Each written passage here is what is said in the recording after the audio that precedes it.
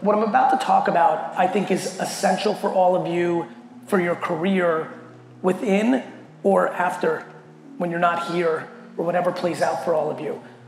What I've been talking about for the last 5 to 7 minutes, and what I'd like to frame up for all of you as one man's point of view of something that has clearly worked for everybody at all levels in the business world over the last 30 years that I've observed, is scaling the unscalable. So I want to spend a few minutes on this concept and just put this in your mind, scaling the unscalable.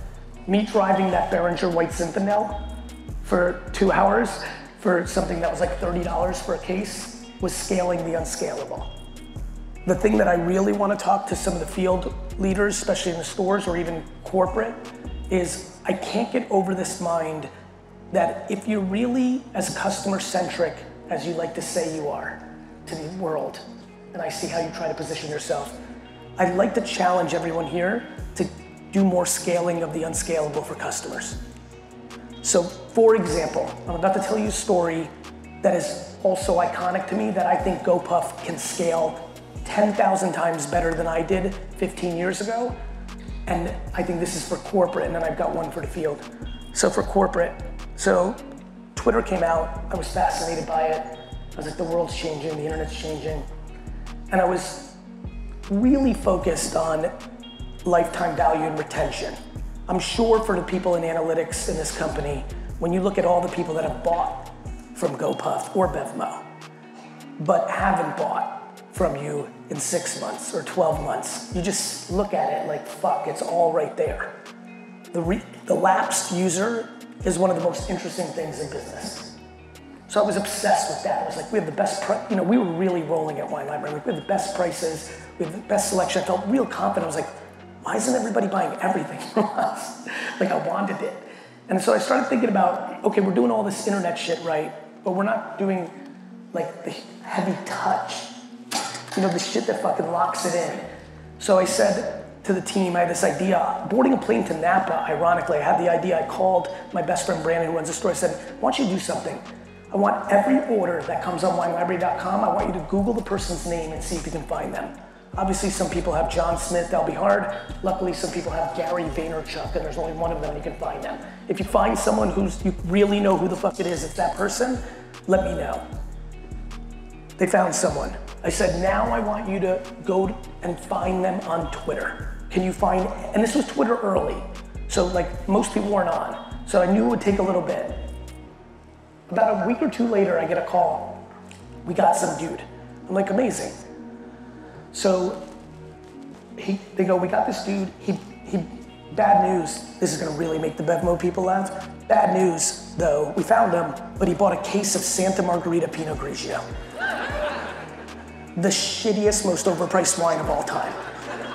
Real talk, super overrated. Kudos to them. It's one of the few wine brands that have built an actual brand. So people are buying what is really $4 Pinot Grigio for 25 bucks. Thank you. I go, that's cool. I go, here's what I want you, so I go, tell me, so I'm on the phone with Brandon, he goes, I found his Twitter. I go, what's he tweeting? This is where the story gets interesting. Every tweet out of this dude's mouth is, Jay Cutler, I love you.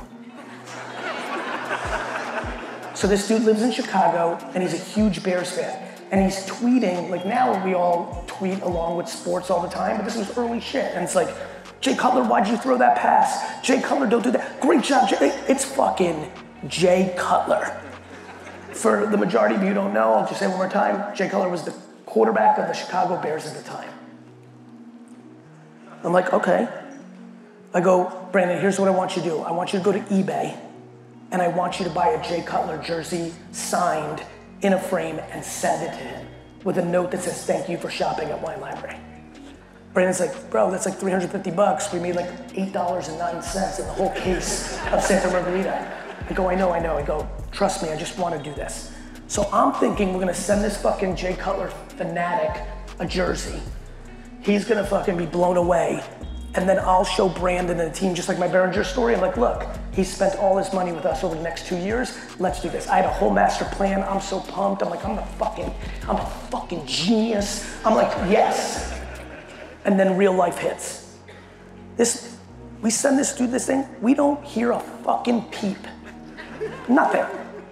Now it's a month, it's two. Now I'm not like, you know when you're like picking a scab? Like now I'm like just addicted to this fucking, I got a million things going on. All I give a fuck about is some random dentist in fucking Chicago who I sent the Jay Cutler jersey to that bought fucking Pinot Grigio from the fucking most overpriced producer in the world and hasn't said thank you.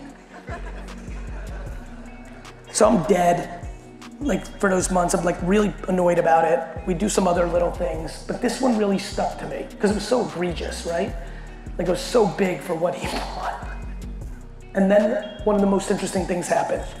I get a phone call from Brandon. Again, Brandon is currently, right now, in Wine Library in Springfield, New Jersey, not too far from here. Like I met him on the first day of high school. So my best friend, but also runs my family business. He calls me, he's like, you're never gonna believe this. And just by the way he said it, you know when you know somebody for 15 years and you're, like I knew it was that. I was like, the fucking Jay Cutler guy replied? He goes, no. I go, this motherfucker. He goes, just stick with me. He goes, let me read this. I'm like, go ahead. So he reads some name, Plano, Texas, and he rattles off like a $7,000 red Burgundy order.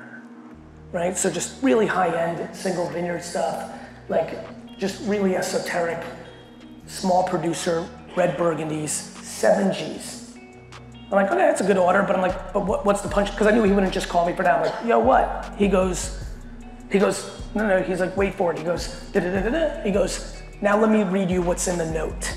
So that's when I knew it would get good. I'm like, what? He goes, hey, first of all, you have an amazing Burgundy selection. Can I speak to somebody? I'm looking for some other stuff. Second, I live in Texas. It's hot as shit. Can you please hold it for a while? He goes, P.S.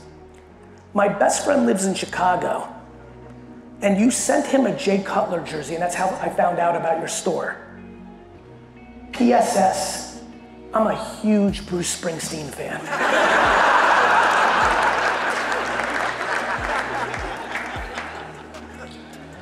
That happened fucking 15 years ago. I think about it all the time.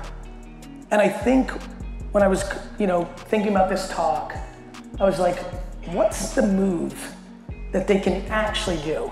Like coming and giving a talk, you only got a limited amount of time. And like you could talk about mindset and perspective, and I'm touching on different shit as you can tell. But I was like, what's the action that this company can actually do that can reinforce so they can taste it of what I'm actually talking about? When I analyze from afar the virtual and physical combo of GoPuff and BevMo, and especially really knowing the BevMo business and understanding what's happening in the California market, and obviously you're in other markets as well, liquor bar, these things, I really do believe, both for yourselves and for your customers, that 2024 is an incredible opportunity to scale the unscalable. There's a lot of ways to spend marketing dollars. You can run Facebook ads and Google ads and in-app. There's other ways to spend money, things that create depth, like buying a Jay Cutler jersey and sending it to someone. You are sitting on both companies, unlimited data, unlimited. All of the magic sits there. We have just gotten into a world where everything is digital and virtual and scalable, and AI is coming, and it's all this, and all that's happening is we're getting further away from a business era that our grandparents lived in. I actually believe the way our grandparents did business is actually the real opportunity of the next decade. It is the people that understand whoever brings the most humanity wins. I believe that that will matter for the way you frame up how much you care about customers. I actually believe there's a more important story in here, which is, what if you did that to each other? Back to what I asked for you to consider at lunch, what if you actually went deeper with each other? What if you actually cared? Like for real?